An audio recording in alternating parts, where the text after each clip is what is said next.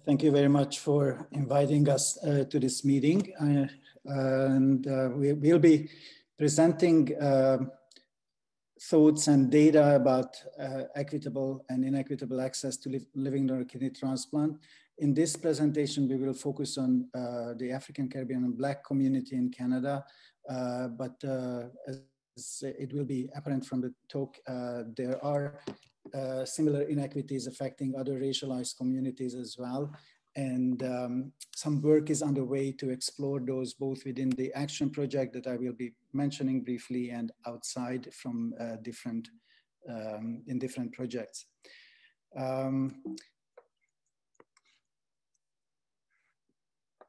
Usually during talks like this, there is a disclosure about financial conflicts, potential financial conflicts. I think in this context, the context of this talk, it's important to acknowledge that my positionality obviously makes me prone to certain types of biases. I'm a white middle-aged male physician, originally from Hungary. I do hold a number of privileges that are usually not acknowledged, and also my position as an academic nephrologist, a researcher, and a transplant nephrologist, my bias, my thinking, my knowledge, my approaches in certain ways. And finally, it's important to note that the data analysis and the action project, the qualitative research primarily that I will be mentioning, is still in progress, and the statements and the conclusions are not finalized yet. Quickly thinking about the inequitable access to transplantation, obviously when this topic comes up, frequently we like to look at the US, where these inequities have been documented for a long time and from different aspects.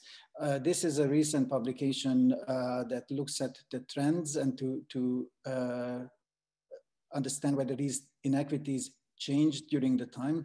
This graph illustrates the span of the last 20-25 years between 95 and 2015. And what it shows that compared to white recipients, indicated with this line up here, both Black and Asian recipients have much less chance to receive a living donor kidney transplant in the US. And this inequity hasn't really changed. If anything, it might have gotten a bit worse or more pronounced during the last 20-25 years. Of course, increasingly it is appreciated that we don't necessarily need to go south of the border to experience inequities in access to health care. And this has been documented for a number of racialized and ethnic groups in Canada as well. This graph just illustrates the documented inequitable access to transplantation for Indigenous peoples compared to whites. So that is this orange line, both in old patients and in healthier, younger patients. Compared to whites, Indigenous patients had much less chance to receive a transplant and an increased risk of death in this analysis from Canada.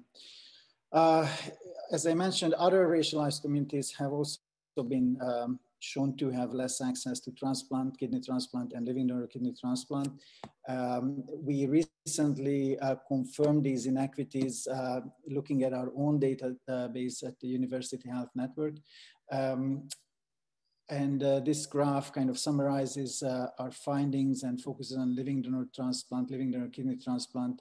And we also found and confirmed that compared to white patients shown in this upper line, both patients of South Asian, East Asian, and African, Caribbean, and Black background had quite dramatically less chance, 50 to 70% less chance to receive a living donor kidney transplant. And of course, as we stated in the title, we are wondering about the reasons and potential solutions. Before going to the research that we have been conducting, I would like to ask Fadia Jérôme-Smith to share her experiences with us. And just ask if, Fadia, you have slides, or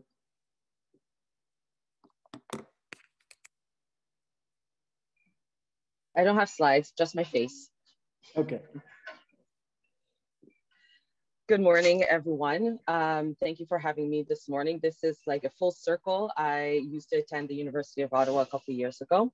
I wanted to share just a little bit of my experience, my story from, I guess, from the end to the beginning. So very quickly, I had my transplant in 2016, and I am a beneficiary of the paired exchange program. So my sister was able to give to a stranger, and I received from a stranger. I can't remember how many people were in the chain, but this is how I ended up having my transplant, and that everything is good and well.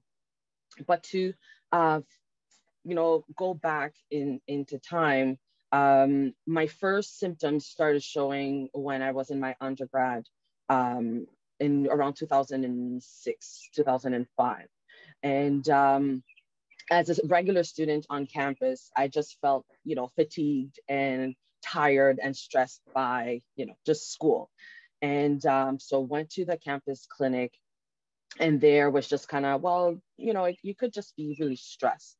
So make sure you take it easy. And the following year, I go to the University of Ottawa to complete my teacher's college there. And I want to say sometime in the winter, that's when stronger symptoms started showing up, but I had no idea what was going on. I was fairly active at that time, playing sports and whatnot. So I thought I just pulled a muscle in my back. I popped a couple Advils and went to sleep. I woke up with worse pain, and there I was rushed to the hospital. So that's when I started feeling, okay, something is wrong, but I don't know and I don't understand what's going on. I was then told that I had hypertension, that my kidneys were really small. Do I know why my kidneys were really small? The biggest medical issue that I had was asthma as a child. So I did go to the hospital fairly often because of asthma attacks, but that's where my interaction with, the healthcare system laid. Nothing related to my kidneys, nothing related to hypertension or blood pressure issues. So still on campus, finished school, and they referred me to a nephrologist in my hometown. I see the nephrologist, kind of tell him, what were my symptoms, what I experienced, and so on. And that's when I started noticing that, okay, maybe it's not that big of a deal, right? I have small kidneys. I potentially have hypertension. I'll be okay, because that's the experience that I had with that doctor. They ran a few tests, and I was sent home with some type of medication. No real idea what I was taking, for what reason, to treat what specifically. Not really thinking that I had any real issues with my kidneys. I did run tests for lupus. I did run tests for HIV/AIDS, and I'm hearing all these words, and I never really had time to digest what I was hearing or even understand what was happening with my body. So my conclusion after that visit was that, well, I'll be okay, I'll be fine. And I didn't receive a call back, so I should be okay. So this was in 2007, 2008. And fast forward to 2010, that's when everything just kind of fell apart. So in the span of 4 years, my kidneys were just deteriorating, and I had no clue. Dr. Google is not a reliable source. As a millennial, I was online searching, trying to figure out what was going on with my body, and never really having any real conclusion. So my takeaway from that part of my experience was that that we need to have more education out there in the schools, in churches, wherever our communities are gathering, when it comes to health that are outside, or I should say that go beyond the typical, aches and pains. I think I'm a fairly, open person, open for conversation and ask questions. I felt like I had enough self-advocacy at the time, but the last thing, and that's the worst part, is that I didn't feel like I was taken seriously. And because I wasn't taken seriously, I just kind of, well, I must be fine because this person in authority is not really following up with me to make sure that I'm okay. It was in 2010 when my kidneys really took a hit that I met another nephrologist, and it was also my OBGYN at the time. And there I was, okay, this is what's happening with your body. This is what GFR stands for. This is what your kidneys should be doing. All of that information I did not receive in 2007 and in 2008. So overall, that's my experience, with at the beginning stages of my kidney, my chronic kidney issues. And if I were to give a solution, is first and foremost to build that trust between the patient and the health professional, and also to give as much and provide as much education as possible, even though it may look like there may be other barriers. And if that's the case, then we need to rally up the community as a whole to make sure that the message is clear and that there is solidarity within between the patient and the practitioner at the time. Thank you for having me again this morning.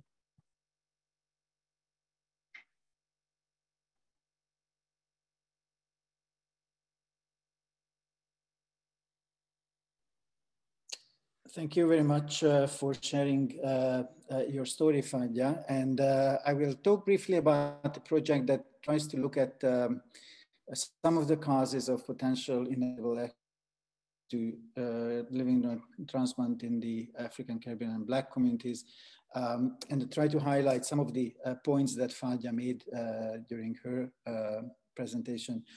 So this project is called the Action Project, which is improving access to living donor kidney transplant in ethno-racial minority communities in Canada. This has started in 2019, funded by the Healthcare Policy Contribution Program. It is a 2.5-year project that we do in collaboration with colleagues Jagbir Gill and his group in British Columbia. They are assessing the South Asian communities and their access to care. And in Toronto, we are focusing on the African, Caribbean, and Black communities in partnership with professionals, patients from the ACB communities, and also with a number of community organizations, primarily the Black Health Alliance. In this project, we want to engage patients and community members to understand these experiences that are potentially causing inequitable access to care and living donor transplant. And we try to kind of collaborate on potential actions and solutions to improve access to transplant and reduce these inequities. We are applying quantitative and qualitative approach. We try to collect data from patients with kidney failure that looks at attitudes and knowledge about kidney transplant. And also we have been conducting focus groups and interviews both in the general community with people who didn't have specific experience with kidney disease, and also patients with kidney failure and healthcare professionals from ACB communities. When we met with patients who have kidney failure and they have been on dialysis or in advanced stages of kidney disease, when we asked whether they had a potential living donor in mind, this doesn't mean that they had an actual living donor cleared, but we saw the same differences that were demonstrated for transplant before compared to white patients, both patients from ACB communities and Asian patients, Asian Canadians, had less chance to have a living donor in mind. At the same time, when we asked patients whether they would accept a living donor offer if someone offered a kidney, there was no difference between the different communities. Knowledge is an issue, and it has been frequently cited as one of the potential reasons. So we looked at transplant-related knowledge using a standardized score, knowledge score, and we did see that compared to white patients, the red bars here indicate high scores, the blue bars indicate low scores. Compared to white patients, both patients from ACB communities and Asian patients seem to have somewhat less transplant knowledge. At the same time, when we asked fundamental questions about whether they knew that transplant was associated with better survival and quality of life, and some other fundamental basic information about transplant, there was again not really significant difference between the groups. Where we saw a significant difference, at least one of the area relates to communication. Patients from ACB communities, Asian Canadians, were much less likely to share information about their condition or share information about transplant with family or friends or community. So there's so much you can learn from numbers, and qualitative research brings very important understanding about biomedical issues as well. So we decided to use a mixed methods, and we did focus groups and interviews. In the analysis part, we also brought about the critical race theory and the critical race analytic framework. The whole project wasn't conceived within this framework, but in the analysis with the help of Rhonda George, who's a sociologist and has a deep understanding of the critical race theory, we applied these approaches to our qualitative data that we collected from community and from patients. The emerging themes that point to potential reasons and hopefully potential solutions around inequitable access are a medical mistrust that is quite strong and strongly expressed primarily in community focus groups. There are several cultural and health beliefs. There is a very strong feeling, perception of stigma of illness, and specifically stigma of kidney disease. That might be one of the reasons why patients are not willing to communicate about this with even with more distant family members. And importantly, there's a lack of AC representation of Black professionals in the healthcare system, and that kind of reinforces feelings that the system may not be designed for these communities. Repeatedly we heard that there is a strong need for information, for education about kidney disease from credible sources, and also presented in a holistic, more person-centered, patient-centered way than it is currently being experienced.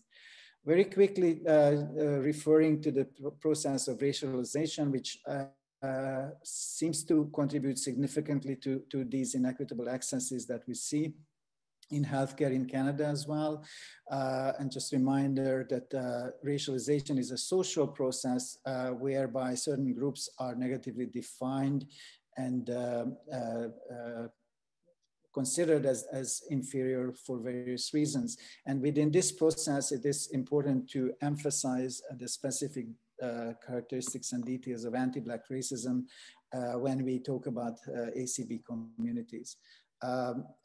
This process creates and recreates negative experiences in the healthcare system and other social institutions.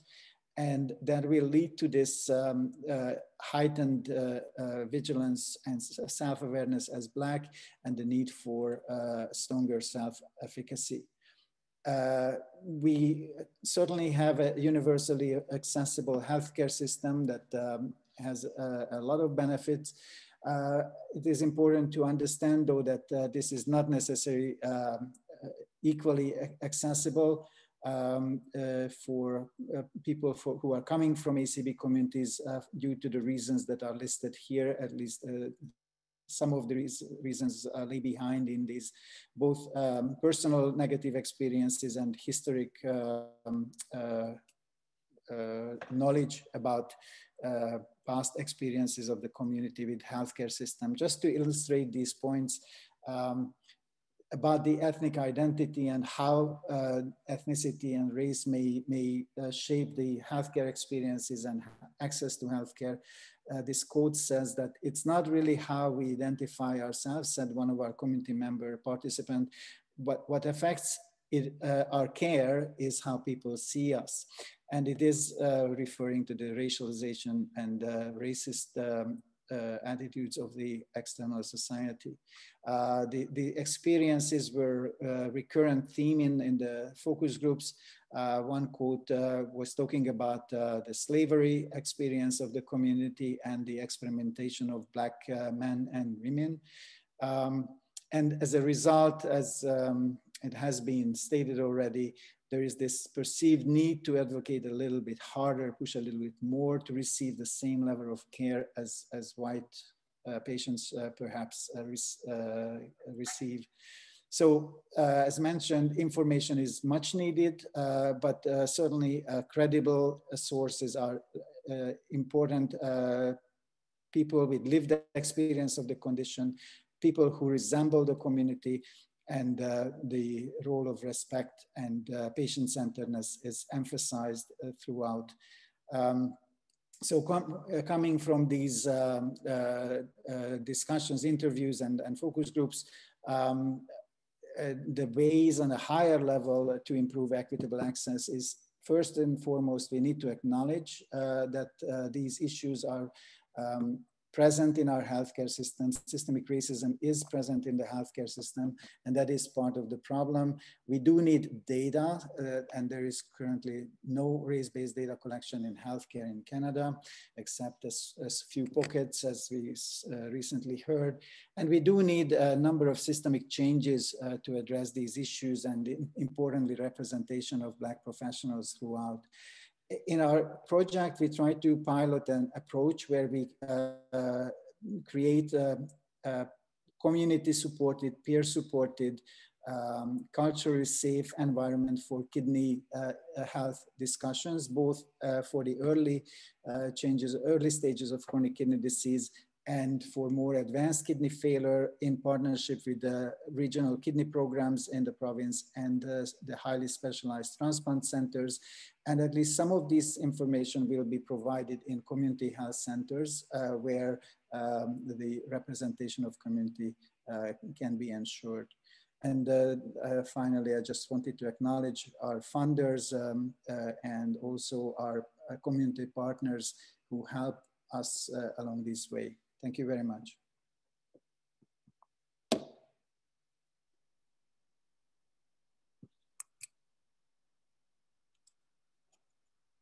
So thank you very much for your presentations. Next up, we have Professor Maeghan Toews, who is a lecturer at Adelaide Law School in Australia. And she will be speaking on media representations of public solicitation for organ donors. Thanks very much.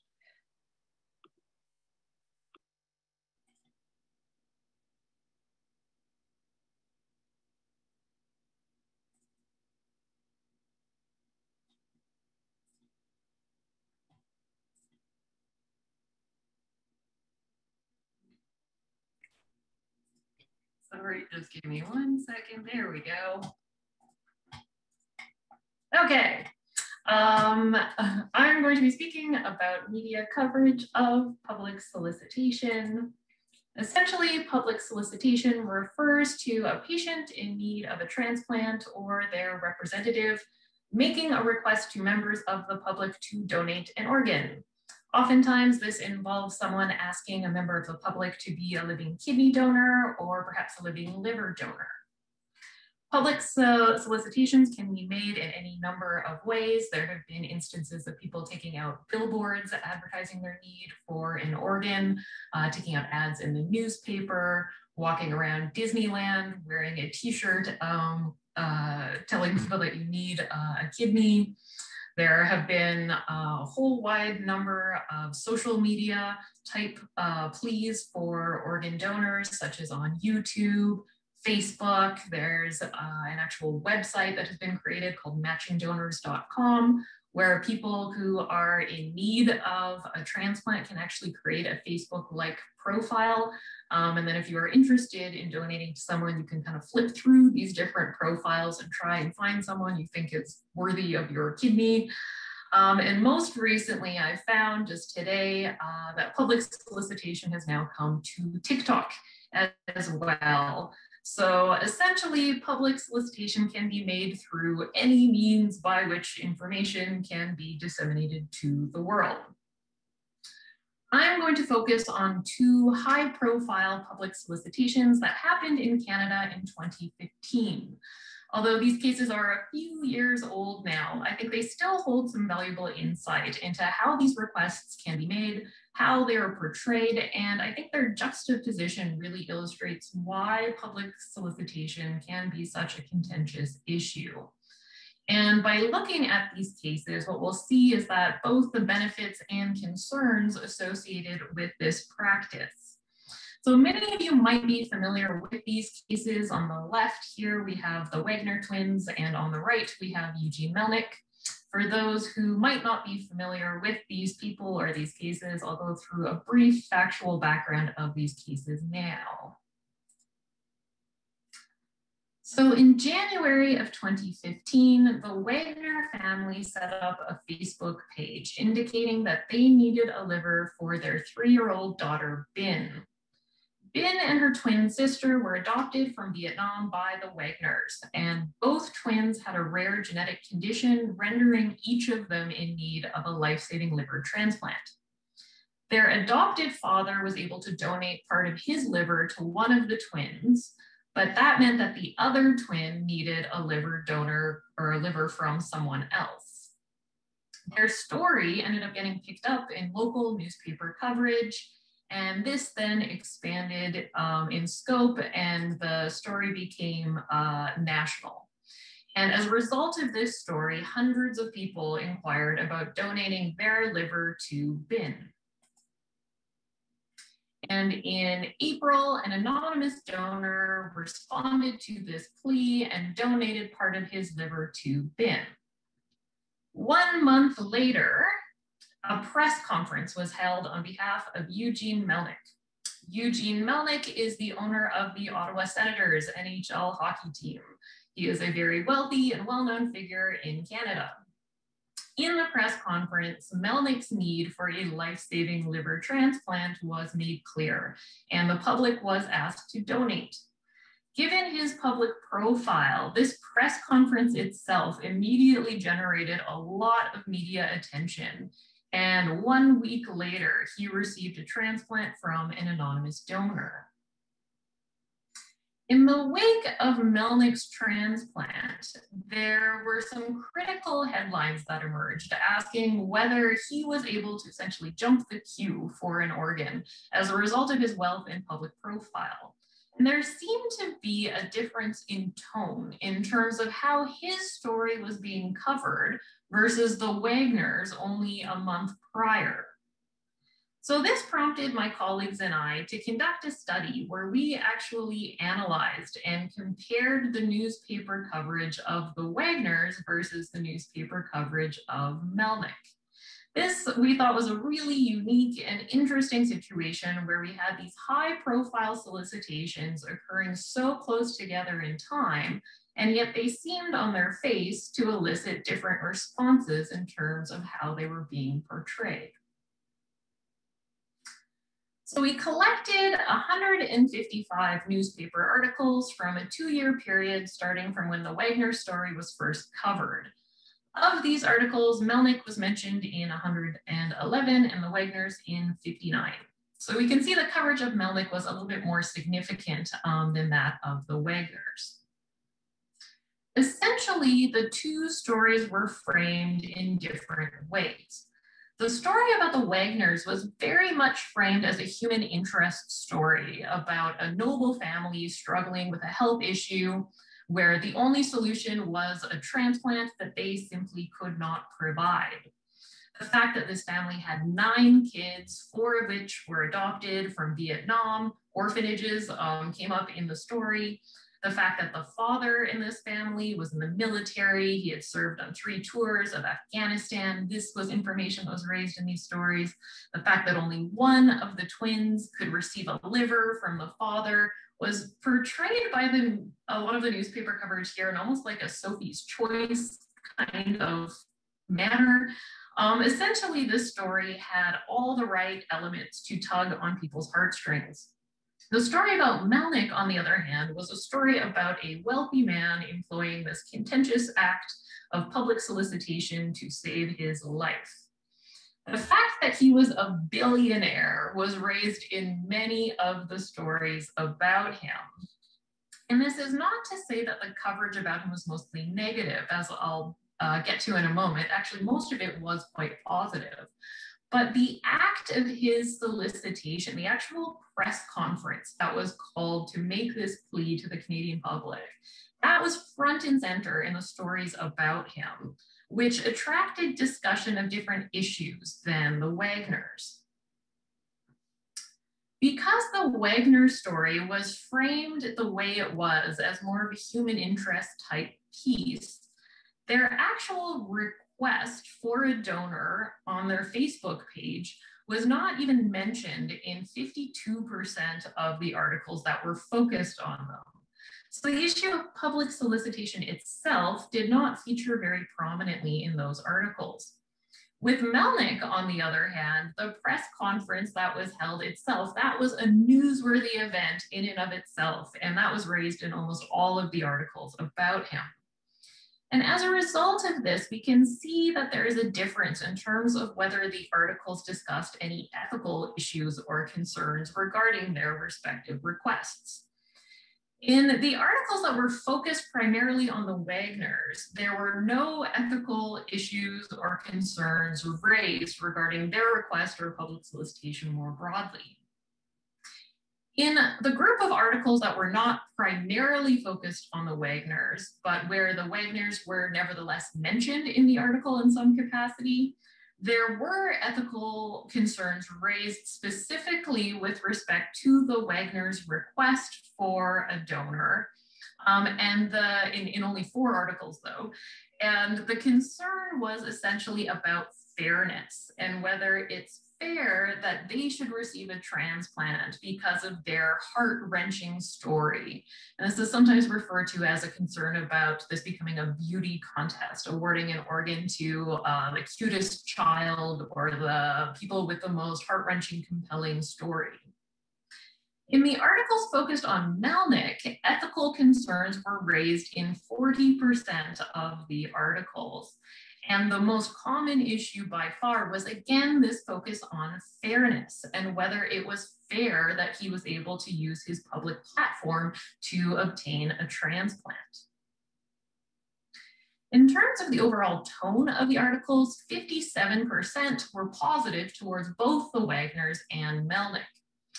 0% were negative or critical of the Wagners, whereas 13% had an overall negative or critical tone toward Melnyk and his solicitation. So there are a few implications from this study and from these cases more broadly that I'll touch on now. So one of the concerns about public solicitation is that negative coverage or opinions about these requests might diminish public trust in organ donation and transplantation systems. Although the coverage of Melnyk was generally positive or neutral, the fact that 13% of the articles were generally critical and that the ethical issue most prominently raised in the articles was one of fairness in using wealth to bypass traditional allocation policy, I think is nevertheless important to consider. It's beyond the scope of our study to look at whether the coverage had any actual impact on people's beliefs or perceptions about donation. But we do know from other studies that public portrayals can actually influence people's attitudes about donations, and negative public portrayals in particular can have an impact.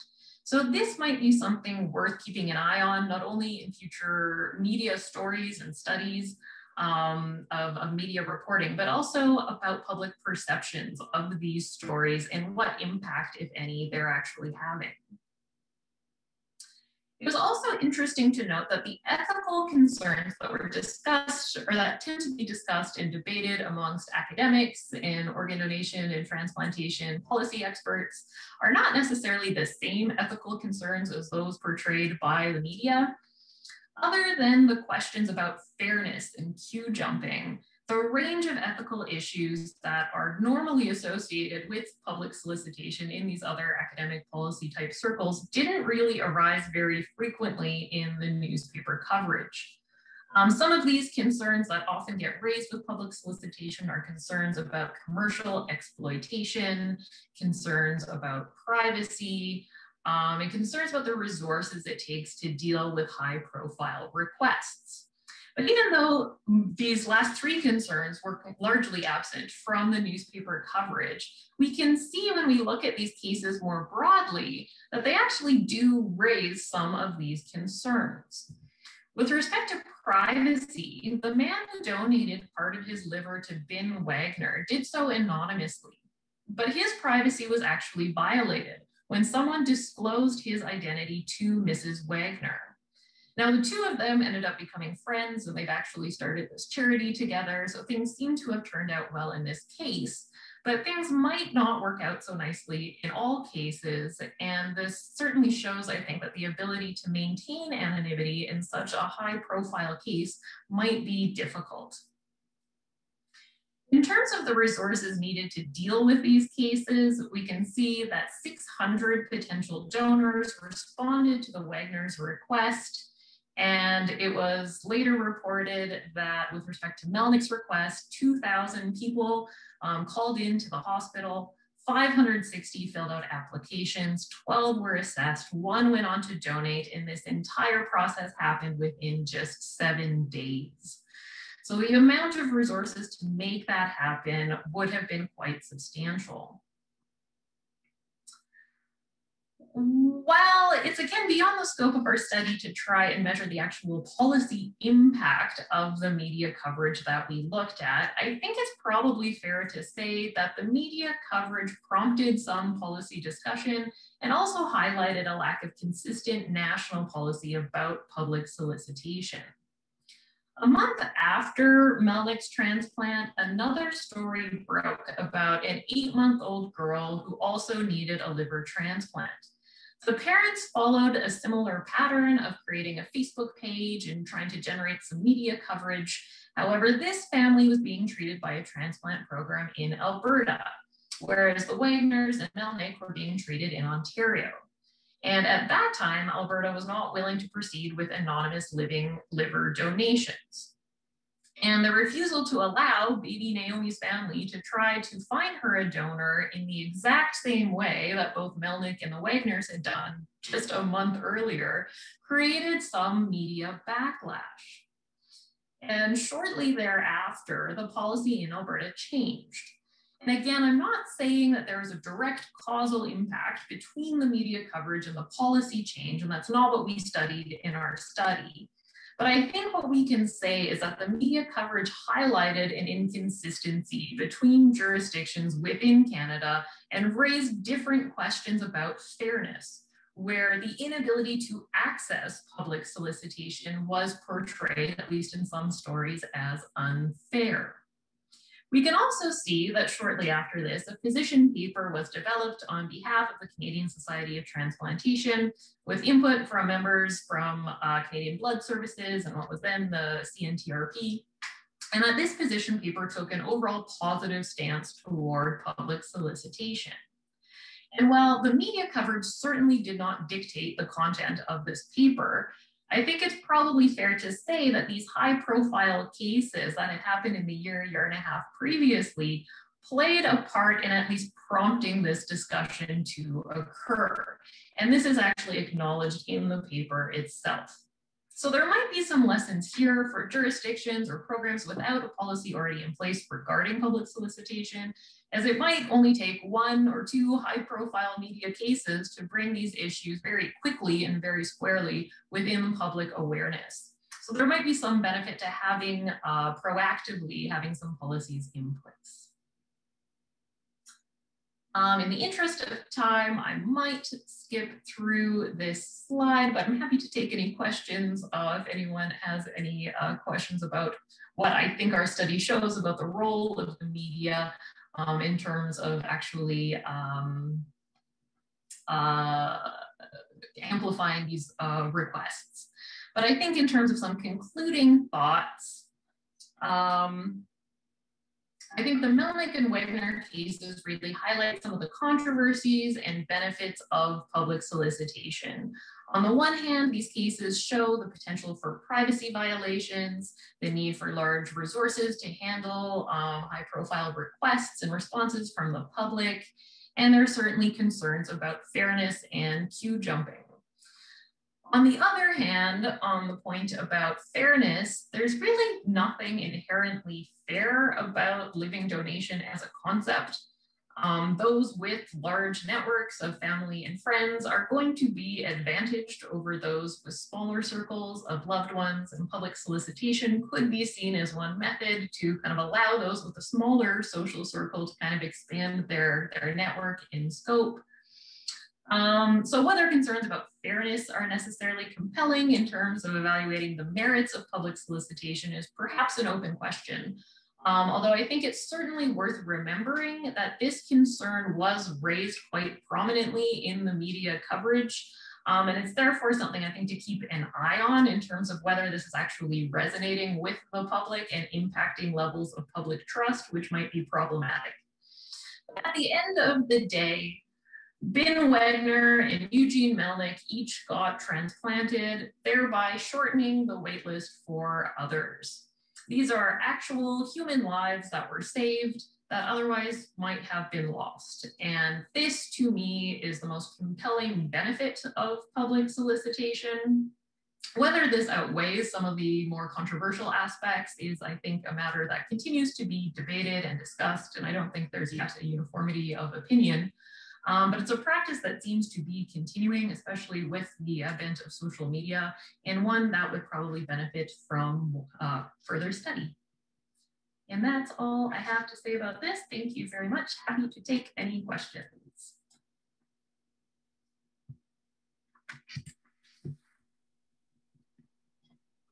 So thank you very much for your presentation. Now we're going to move to our Q&A. We have about 20 minutes or so for questions. I would encourage everyone to type in your questions to the Q&A box at the bottom of your screen, and then I'll be posing them to our respective panelists.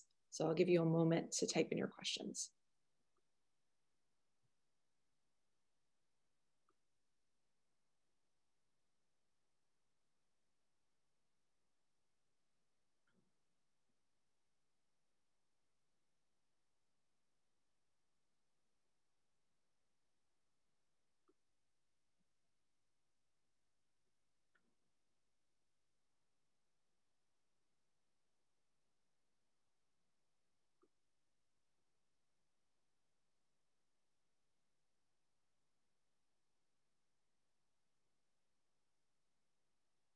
So I see I have one question here. It says, with public solicitation of this type, was there a resultant uptake in additional anonymous donors for others on the list?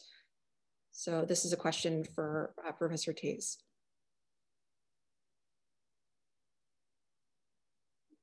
So that oftentimes is one of the benefits that's sort of claimed with public solicitation, that it increases awareness of organ donation more broadly and can potentially lead to more donors. Of the, 2,000 people that responded and indicated an interest to donate to Mr. Melnick, I think only 15 of those indicated a willingness to donate to anyone else other than Eugene Melnick, and I don't think any of those were actually eligible and able to go on to donate. So as a result of that, I don't think any additional donations happened to the best of my knowledge.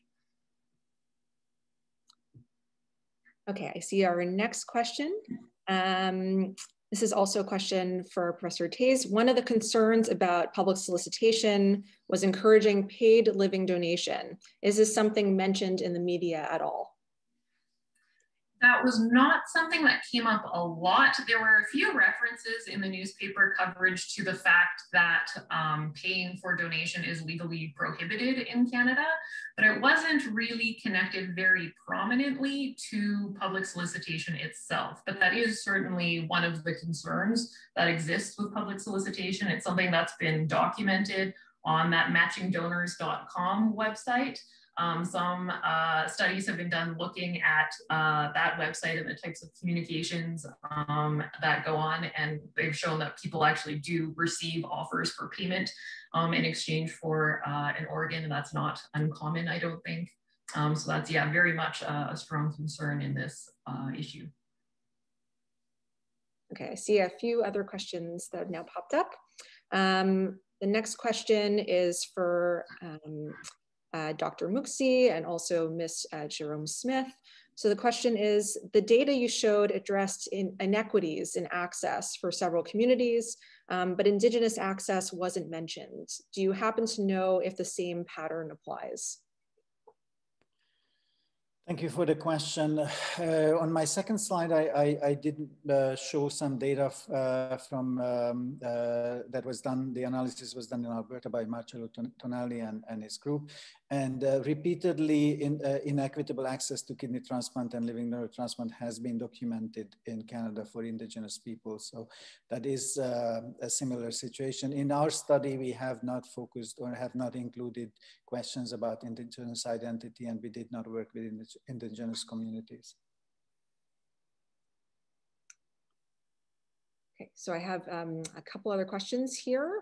One of the questions says, excellent presentation, thoughts about resources being provided to recipients in terms of coaching, et cetera, to engage in these platforms by the associated, I think it's transplant program. I think this is a broader question. Well, I guess before I add my 2 cents, I ask Fadia, have you received any support, or did you have any, what kind of support did you have, or what kind of resources could you access? So when I was diagnosed with chronic kidney disease, I did receive a booklet with a lot of information that I kind of had to go through, and a lot of YouTube and a lot of Googling, but it with like actual information, I think it was just this really big booklet talking about kidney disease in a general sense. That's the extent of the information that I received at the time. Thank you. So there is written and online information available for patients, and transplant programs and renal programs frequently point this out. And also I need to add, and that's also for a policy consideration, that the resources, the nature of providing information about transplant and living donor transplant is quite different across the provinces. In Ontario, there is one provincial initiative now that aims to improve access to knowledge around transplant. This is organized and run by the Ontario Renal Network and Trillium Gift of Life. And within this program, there is an education component where both the provincial renal programs receive enhanced education about kidney transplant. And also we try to translate that into patient information, patient education. And within this provincial initiative, importantly, there is a peer support, a patient support program called the Transplant Ambassador Program. And I emphasize that because from our focus group, we know that, that certain members of the ACB communities want information from people with a lived experience. And that's much more credible and much more easily accessible than a big booklet or even online resources. And so peer support and support from past donors, recipients of transplant is essential in engaging patients in thinking about kidney transplant.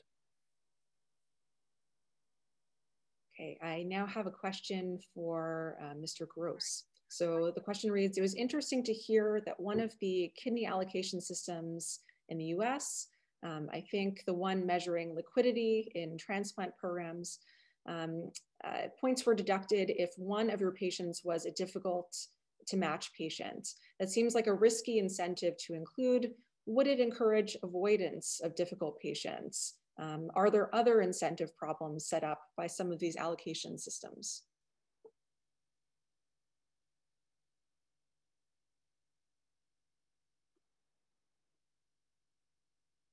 Mr. Gross, Jed, are you there?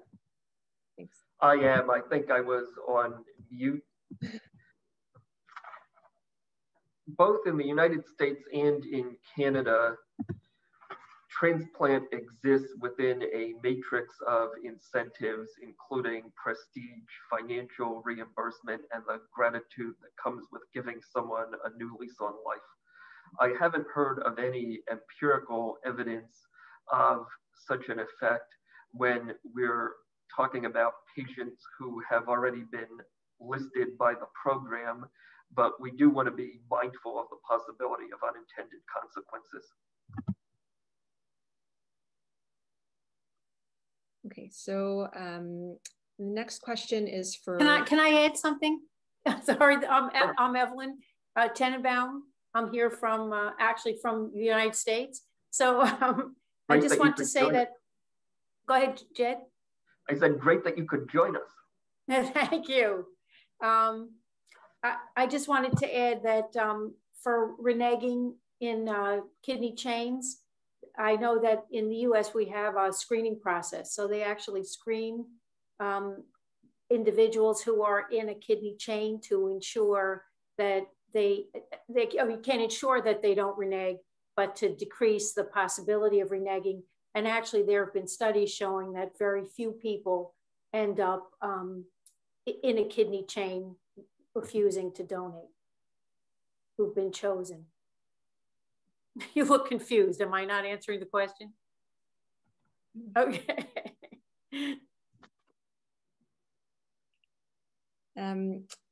Okay, sorry, I just have a few things coming up on my screen. That's why you saw my faces. I apologize. So this is the next question is for Dr. Mucsi. Says, in an ideal world, we want a huge increase in organ donations. Do you think the healthcare system is equipped to handle an increase in transplants? As of now, do you feel as though transplant care teams are overwhelmed with the amount of patients they must care for? Well, obviously this is an important consideration, and we don't want to flood the healthcare system, but I also want to remind everybody that this is about saving lives. And I think we will need to try to provide the resources that are needed. Many initiatives, both in the United States and Europe and in Canada, I mentioned the Ontario initiative, but there are other initiatives to improve access to donation throughout the different jurisdictions. None of them have resulted in a doubling of access to transplant within 5 years. So although we may want that or try to achieve that, but it takes time to increase. Also, it's important to emphasize that what many of the initiatives want is really that patients will be informed properly. They have the time and the chance to explore all of the treatment options, and they select what they think is best for them. From a medical perspective, we think that for many patients, transplant and living donor transplant is the best, but everybody will need to consider their own individual circumstances. So that is another mitigating factor that will kind of slow down any change. In terms of resources within the healthcare systems, I think, of course, we are still in the middle of a pandemic that put quite immense strains on the resources in the healthcare system. Transplants have been slowed down in many jurisdictions, in many centers, including ours, and we are just recovering. But I think that we will need to be able to accommodate an increasing availability of donors, if that's the case as a result of all the initiatives. And also we need to remember that at least for kidney transplant, the alternative is dialysis, or for many patients, the alternative is dialysis, which also drains immense resources from the system. In fact, each and every transplant will save tens of thousands of dollars for the healthcare system. So kind of saves resources at the end if the balancing goes well. Okay, our next question is for Professor Toews. What type of public solicitation has been most successful? Has anyone studied the relative outcomes of solicitation on Facebook, YouTube, Twitter, billboards, alumni association, t-shirts, religious involvements, other solicitations? Is there a comprehensive guide for implementing these strategies? There's no comprehensive guide that I'm aware of. I think one of the interesting things about public solicitation is that it seems to be increasing, but there's a lack of empirical data and studies out there on the phenomenon. I think that's increasing. People are starting to look at this in a bit more detail, but I'm not sure that a study has actually been done sort of comparing the effectiveness of different strategies. I think the TikTok lady got transplanted. I think the Disneyland t-shirt guy got transplanted. But I think that's certainly an area where there's room for more research. Great. So our next question is for Ms. Jérôme-Smith, which is just asking about how you and your family experienced the living donor system. How did that work for you? The process was pretty positive. My experience was very positive. I had the opportunity to really ask all the questions that I had. I did bring my husband at a time, or my sister at a time, to ask the questions that I didn't think of, and they were all answered at the time of the meeting. The challenge was really with my parents. You know, they are from a Caribbean country, and they had a lot of just mistrust with the system. So there was a lot of just kind of being in between to convince my parents, especially my mother, that, you know, my sister is in good, you know, good hands to go through this process. You know, she had just given birth, baby was a year old, he was premature, so she had that, you know, to kind of reconcile in her mind, like, we can't leave her baby, and you're going to all the way to Alberta, what happens? And, you know, she had a lot of concerns and worries. So we had, my sister and I had to kind of be in the middle just to reassure my parents that they were okay. My dad wanted nothing to do with the hospital, just hated the whole process, hated to see me sick. And so emotionally, that's where the challenge was with my family. But when it came to asking questions or just having clarification on anything that we had on our minds, my sister and I, everything was addressed at the time. So the next question I have is, are there policies in place to protect chains within the paired program in the event that a chain is broken before completed, so a link does not go through? And is this something that is being looked at for future changes in the paired program? Do you think the voucher system used in the States addresses and offers a possible solution to this potential issue? Yeah, I think historically the focus was not so much on protecting chains as safeguarding donor-recipient pairs. So by initiating a chain with an altruistic donor, the effect was that the recipients in the pairs would receive their transplant before the paired individual donates. What that meant is if for some reason the donation is not possible, the chain would just end, but you would not have a situation where there's a couplet where someone has donated, but their loved one has not received an organ. You're right that vouchers are actually a subset of a phenomenon called advanced donation. And if we think about advanced donation more broadly, it does include situations where for one reason or another, a chain may break up, or an individual may not be able to receive a transplant as part of the chain at their scheduled time. And it is somewhat analogous to the voucher system, the way they may be bumped into a succeeding chain. So I think we have time for one more question. This question says, given the challenges and inequities of public solicitation, should we have a national platform that allows all patients to make public pleas and share their stories? An interesting idea.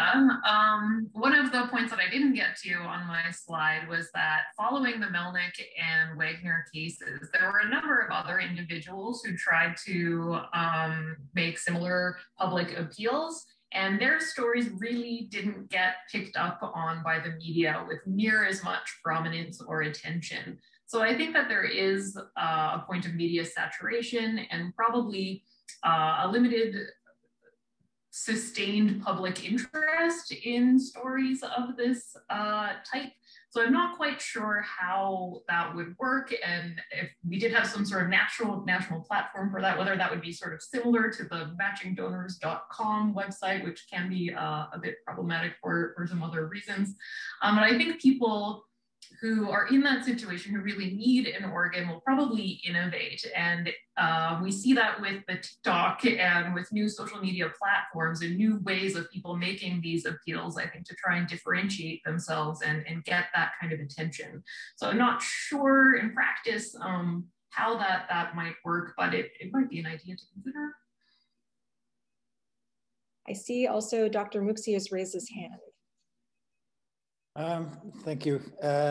Because equity or inequity was mentioned, so I felt that I would probably try to pitch in there as well. So as the first slide, or the title slide of my presentation indicated, equity is not the same as equality. So creating a national platform would try to create an equal playing field, so to speak, but equity means more. And this also, Jed mentioned that societies can be assessed by how they treat their most vulnerable individuals or populations.